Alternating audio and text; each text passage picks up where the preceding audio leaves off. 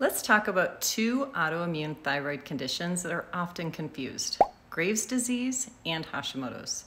In Graves' disease, your immune system stimulates your thyroid to produce way too much thyroid hormone, leading to symptoms like anxiety, heart palpitations, and weight loss. It's often called hyperthyroidism.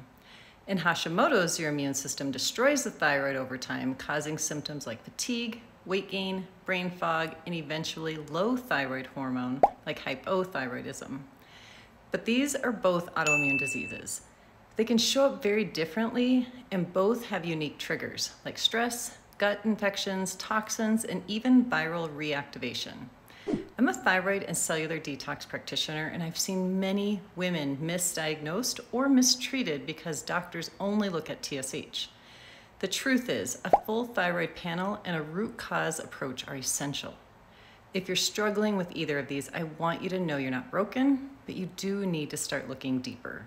Book a consultation and let's get to the root cause.